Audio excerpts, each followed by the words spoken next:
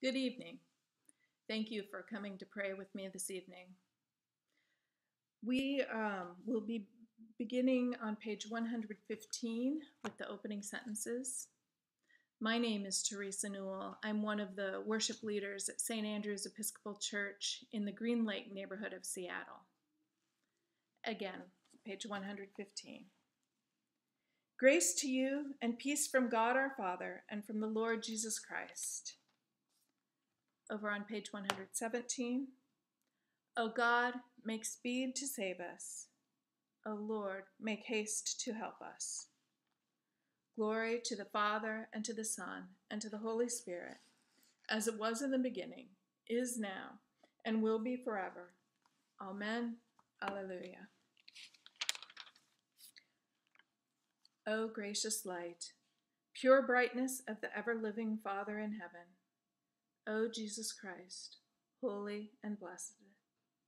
Now, as we come to the setting of the sun, and our eyes behold the vesper light, we sing your praises, O God, Father, Son, and Holy Spirit.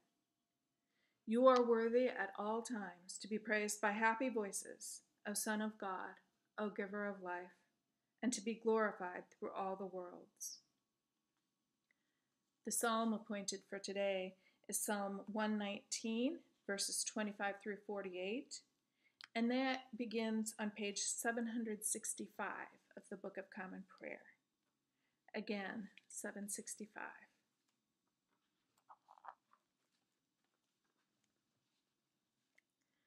My soul cleaves to the dust.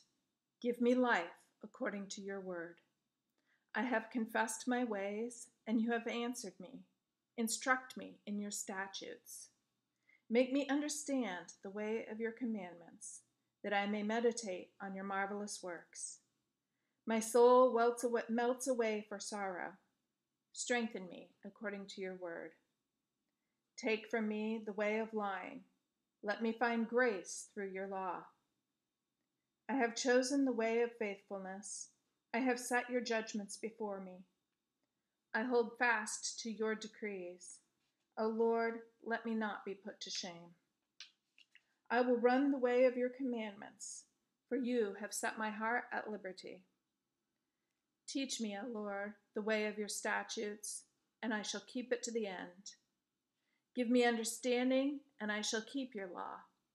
I shall keep it with all my heart. Make me go in the path of your commandments, for that is my desire. Incline my heart to your decrees, and not to unjust gain. Turn my eyes from watching what is worthless. Give me life in your ways. Fulfill your promise to your servant, which you make to those who fear you. Turn away the reproach which I dread, because your judgments are good. Behold, I long for your commandments. In your righteousness, preserve my life. Let your loving kindness come to me, O Lord, and your salvation according to your promise. Then shall I have a word for those who taunt me, because I trust in your words. Do not take the word of your truth out of my mouth, for my hope is in your judgments. I shall continue to keep your law. I shall keep it forever and ever. I will walk at liberty because I study your commandments. I will tell of your decrees before kings and will not be ashamed. I delight in your commandments, which I have always loved. I will lift up my hands to your commandments, and I will meditate on your statutes. Glory to the Father, and to the Son, and to the Holy Spirit, as it was in the beginning, is now, and will be forever. Amen.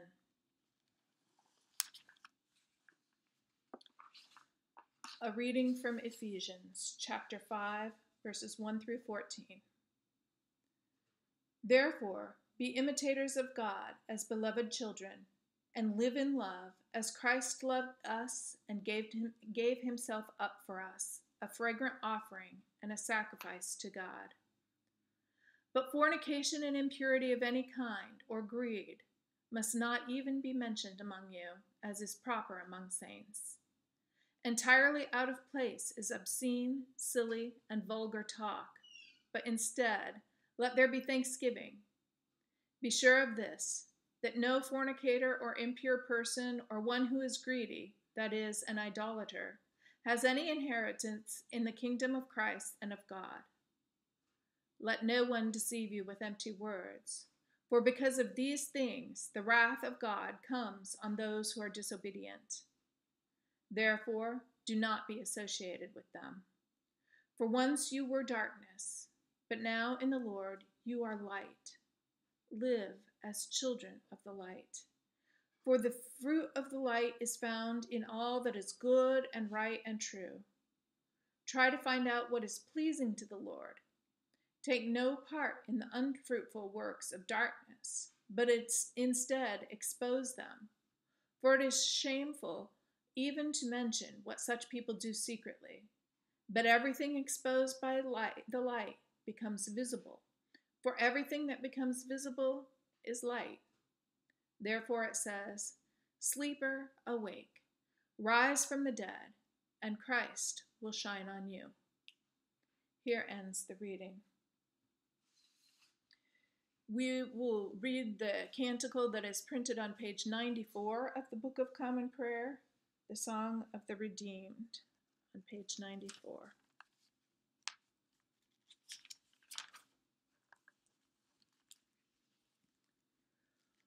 O ruler of the universe, Lord God, great deeds are they that you have done, surpassing human understanding. Your ways are the ways of righteousness and truth, O King of all the ages. Who can fail to do you homage, Lord, and sing the praises of your name? For you only are the Holy One. All nations will draw near and fall down before you, because your just and holy works have been revealed. Glory to the Father, and to the Son, and to the Holy Spirit, as it was in the beginning, is now, and will be forever. Amen. The Gospel of our Lord Jesus Christ, according to Mark. Again, he began to teach beside the lake. Such a very large crowd gathered around him that he got into a boat on the lake and sat there, while the whole crowd was beside the lake on the land. He began to teach them many things in parables, and his teaching he said to them, "Listen, a sower went out to sow. And as he sowed, some seeds fell on the path, and the birds came and ate it up. Other seed fell on rocky ground where it did not have much soil, and it sprang up quickly since it had no depth of soil. And when the sun rose, it was scorched, and since it had no root, it withered away. Other seed fell among the thorns, and the thorns grew up and choked it, and it yielded no grain. Other seed fell into good soil and brought forth grain, growing up and increasing and yielding 30 and 60 and 100-fold. And he said, Let anyone with ears to hear listen." When he was alone, those who were around him, along with the 12, asked him about the parables. And he said to them, "To you has been given the secret of the kingdom of God, but for those outside, everything comes in parables, in order that they may indeed look but not perceive, and may indeed listen but not understand, so that they may not turn again and be forgiven." And he said to them, "Do you not understand this parable? Then how will you understand all the parables? The sower sows the word. These are the ones on the path where the word is sown. When they hear, Satan immediately comes and takes away the word that is sown in them. And these are the ones sown on rocky ground. When they hear the word, they immediately receive it with joy, but they have no root and endure only for a while. Then, when trouble or persecution arises on account of the word, immediately they fall away. And others are those sown among the thorns. These are the ones who hear the word, but the cares of the world and the lure of wealth and the desire for other things come in and choke the word, and it yields nothing. And these are the ones sown on the good soil. They hear the word and accept it and bear fruit, 30 and 60 and 100-fold. The word of the Lord. Thanks be to God. This is one of my favorite parables of Jesus. And with all parables, there seems to be some shocking part, some shocking event that causes thought in the listener. Being from the Midwest, I've seen lots of farm fields. I'm sure many of you have too. And I know that a farmer is very careful with the seed. The farmer casts the seed on ground that is carefully prepared and ready for the seed. A farmer doesn't just throw seed away. And so for me, I think the shocking thing in this parable is the sower who throws seed willy-nilly here and there, wherever, not just in the prepared soil, not in nice even rows or furrows, not in any way that a farmer normally would sow seed. The sower throws the seed everywhere. And then Jesus tells us that the seed is the Word of God. The Word of God, the love of God, the understanding, the forgiveness of God. All of these things are so abundant that we don't have to worry about the scarcity of having to conserve the word, the seed. It's so abundant that it could be thrown everywhere. And we, who are supposed to be imitators of Christ, don't have to worry about who's worthy and who are the people who are on the path and who's in the thorn, and we don't need to worry. Our job is just to scatter seed. Our job is to throw the love of God, the Word of God, the peace of God, the understanding of God everywhere, willy-nilly.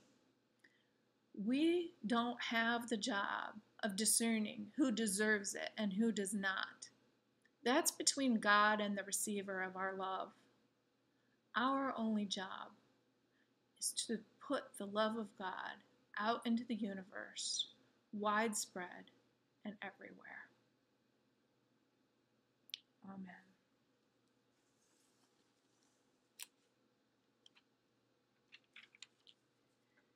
We will continue on with the words of the Apostles' Creed, which is found on page 120 of the Book of Common Prayer. I believe in God, the Father Almighty, creator of heaven and earth. I believe in Jesus Christ, his only Son, our Lord. He was conceived by the power of the Holy Spirit and born of the Virgin Mary. He suffered under Pontius Pilate, was crucified, died, and was buried. He descended to the dead. On the third day he rose again. He ascended into heaven and is seated at the right hand of the Father. He will come again to judge the living and the dead. I believe in the Holy Spirit, the Holy Catholic Church, the communion of saints, the forgiveness of sins, the resurrection of the body, and the life everlasting. Amen. The Lord be with you, and also with you. Let us pray together. Our Father, who art in heaven, hallowed be thy name. Thy kingdom come, thy will be done, on earth as it is in heaven. Give us this day our daily bread, and forgive us our trespasses, as we forgive those who trespass against us. And lead us not into temptation, but deliver us from evil. For thine is the kingdom, and the power, and the glory, forever and ever. Amen. And we'll go ahead and continue with suffrages A. Show us your mercy, O Lord, and grant us your salvation. Clothe your ministers with righteousness. Let your people sing with joy. Give peace, O Lord, in the world, for only in you can we live in safety. Lord, keep this nation under your care and guide us in the way of justice and truth. Let your way be known upon the earth, your saving health among all nations. Let not the needy, O Lord, be forgotten, nor the hope of the poor taken away. Create in us clean hearts, O God, and sustain us with your Holy Spirit. And we'll use the Collect for Peace on page 123. Please pray in your heart with me.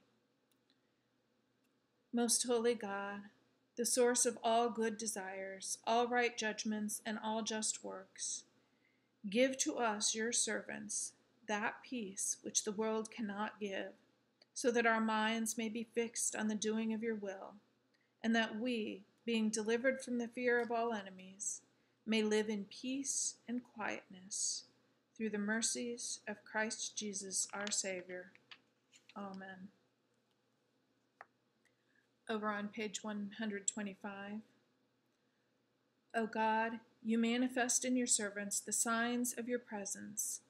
Send forth upon us the Spirit of love, that in companionship with one another, your abounding grace may increase among us. Through Jesus Christ our Lord. Amen. And at this time, I would welcome your intercessions and thanksgiving.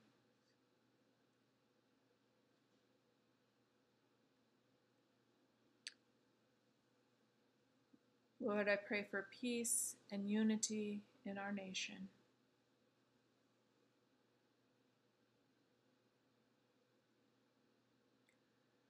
I pray for all those who are suffering in this time, whether it be because they are ill or because they have lost jobs or resources due to the pandemic. Be with them and grant them your mercies, Lord.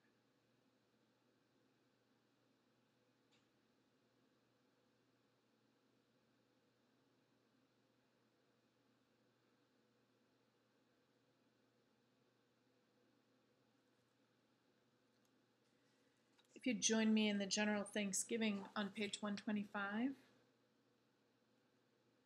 Almighty God, Father of all mercies, we, your unworthy servants, give you humble thanks for all your goodness and loving kindness to us and to all whom you have made. We bless you for our creation, preservation, and all the blessings of this life, but above all for your immeasurable love in the redemption of the world by our Lord Jesus Christ, for the means of grace and for the hope of glory. And we pray, give us such an awareness of your mercies, that with truly thankful hearts we may show forth your praise, not only with our lips, but in our lives, by giving up ourselves to your service, and by walking before you in holiness and righteousness all our days, through Jesus Christ our Lord, to whom, with you and the Holy Spirit, be honor and glory throughout all ages. Amen. Let us bless the Lord. Thanks be to God. May the God of hope fill us with all joy and peace in believing, through the power of the Holy Spirit. Amen.